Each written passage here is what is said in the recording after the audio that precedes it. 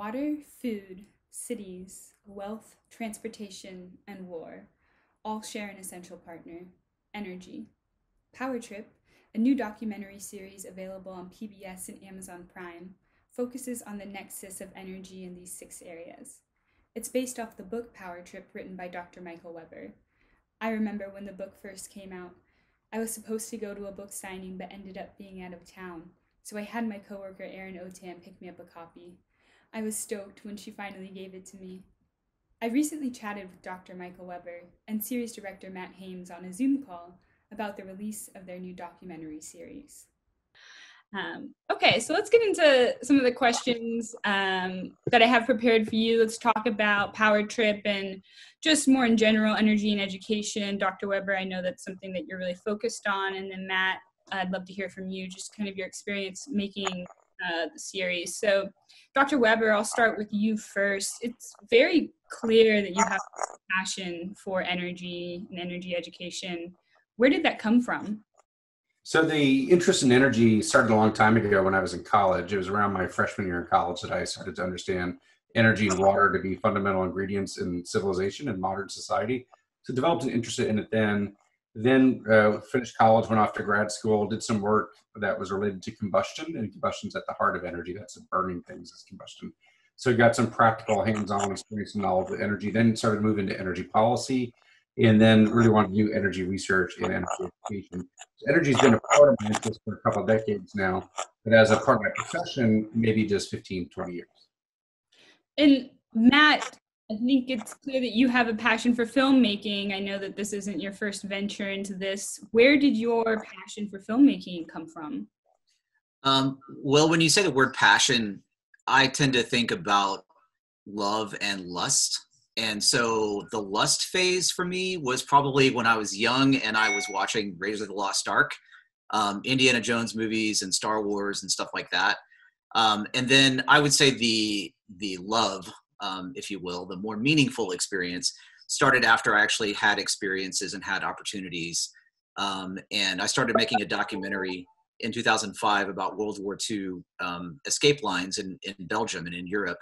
And just kind of fell in love with the people and fell in love with the idea of telling a true story, and then taking a complex subject and making it simple for people to understand and follow. So that's actually where my lust for film kind of turned into the love. And I guess you could be passionate in love or lust, but I don't know if that answers your question. It does. Dr. Weber, Matt just said something that leads to my next question. He said that he likes taking complex things and making them simple for people to understand. I think that's very relevant to energy today. So can you talk about just some of the challenges we're facing in terms of today's energy system? Yeah, and I'd say this is a thing that Matt and I have in common. I think that makes us a good team for working together, and I really enjoy working with him because he has a similar interest in making complex subjects accessible or easy to understand. And there are many complex subjects in the world. Energy and environment is one of them, but there's also national security or healthcare. There are a lot of complex subjects. And he makes complex subjects more accessible in film form or video form, with a very visual storytelling style. And I tend to do it more in written form, maybe sometimes spoken form. So together, it's a similar interest, but complementary approach. And for me, with energy environment, it's very complex because it touches so many things. It touches every sector of society. It's hidden right in front of our eyes. It's a part of our daily lives, whether we know it or not.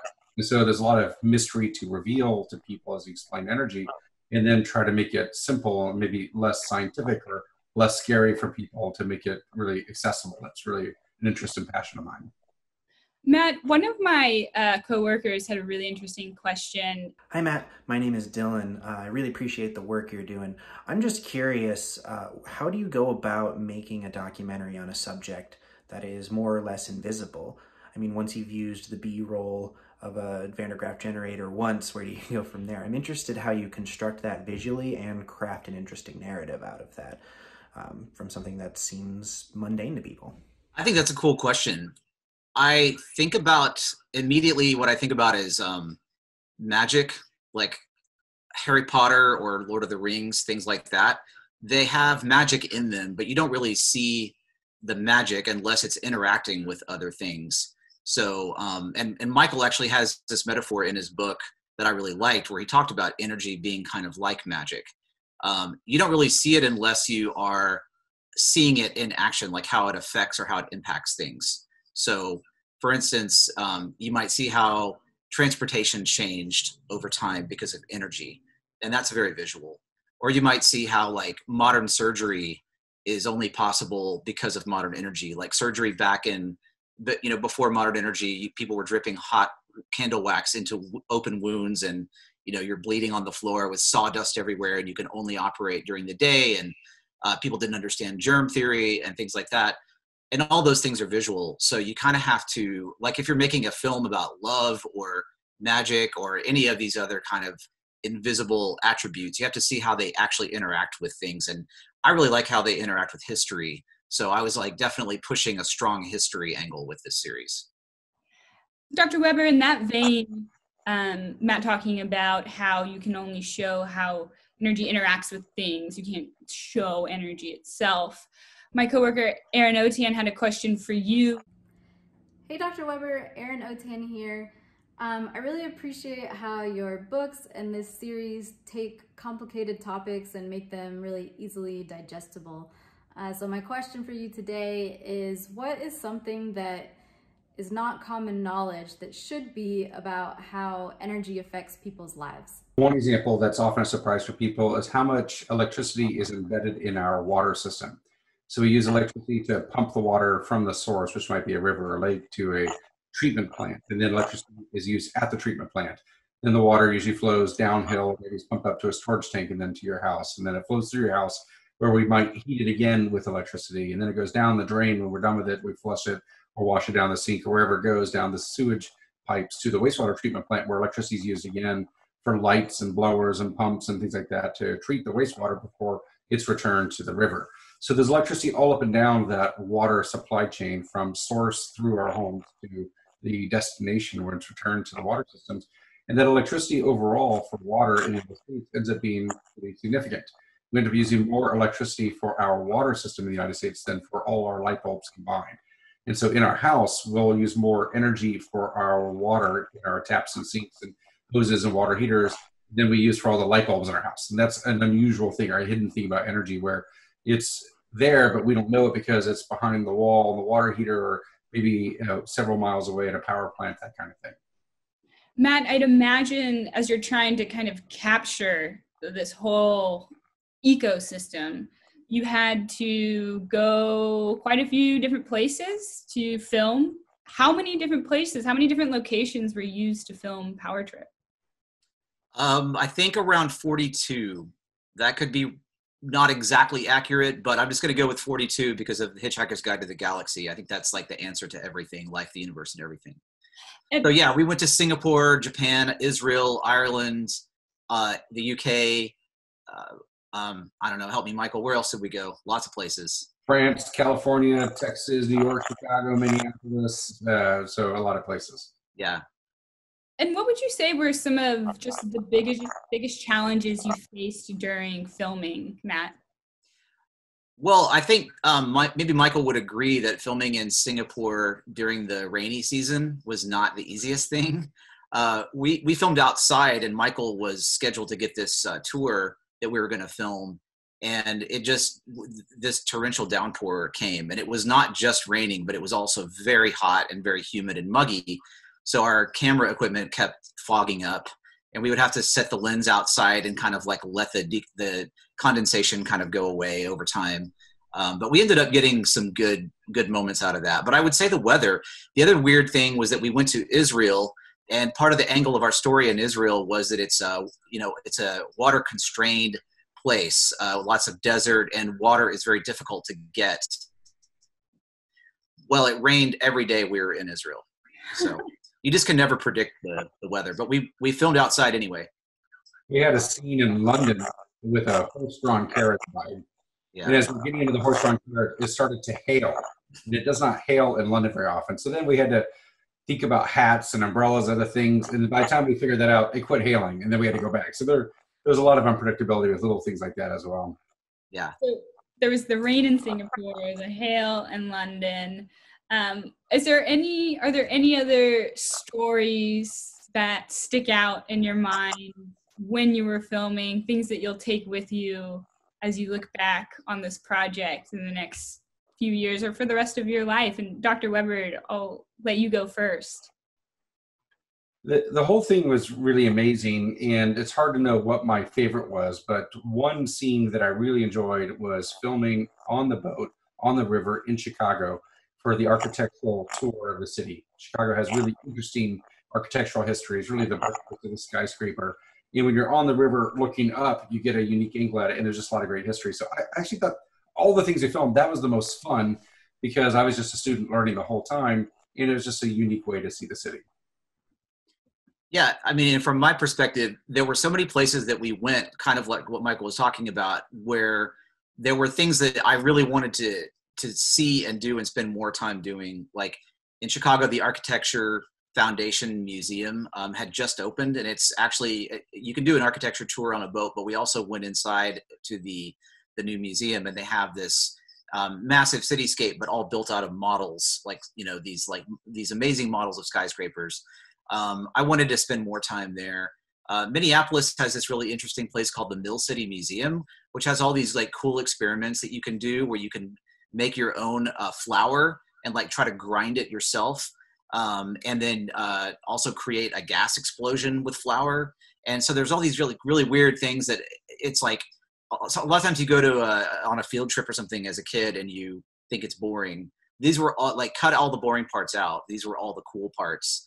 But we didn't have enough time to really spend, you know, doing that. And I would say that, like, in general, that's the biggest challenge to making the series is that you're talking about so many different things and you're trying to cover so many bases, but you're also trying to make a show that doesn't feel like it's just checking boxes. And so I think someone once talked about filmmaking as being like building a watch. You have to cram all these like tiny little pieces into a very small space, and they all have to work flawlessly together. And fortunately, we had a roadmap with Michael's book where he'd already done the heavy lifting. But then kind of once you get out in the world and you're having to make all that visual, then it's, you know, it's just really, it's difficult to figure out what to leave out and what to put in. Well, I've watched, I think as we're recording this interview today, 2 episodes have been released. Is that correct? Yes. And Water and food. Water and food. Yes, I've actually watched them both, and I've heard actually Dr. Weber talk about the water energy nexus quite a few times at conferences and other areas. I hadn't heard him talk about food as much, so I actually did learn a lot during the food episode. Dr. Weber, I saw you grinding the flour and complaining about how much you got done in 15 minutes. So that brings a question to mind. You guys also had a lot of fabulous interviewees that participated in the series along with Dr. Weber. Did either of you learn anything while filming, or is there anything that you learned while conducting another interview that you weren't expecting to learn, something that sticks out to you, Dr. Weber? Yeah, great question. Even though I wrote the book and I study and teach energy for a living, I learned significant things in every episode. Even on the energy water nexus, which I've studied the most, I still picked up a few things about the history of water and civilization. And there are different stories along the way.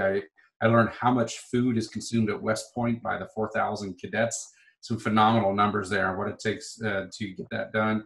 Even though I knew about desalination, I learned some details about the size of the desalination plant in Israel. We visited the historic aqueduct in Caesarea in Israel. It was really fascinating. I think the episode I learned the most in was probably the security episode with things like the Red Ball Express, which you don't know about yet because the episode has not been released, but stay tuned for episode 6 on war or security. There are some really interesting tidbits that I didn't know that helped shape my thinking about energy in very useful ways. Yeah, I would add to that episode that he's talking about, which is the last episode, episode 6. There was a really cool thing right here in Texas, the Big Inch and the Little Big Inch. And it was these pipelines that were built to bring oil and natural gas from Texas all the way up to the eastern seaboard during World War II.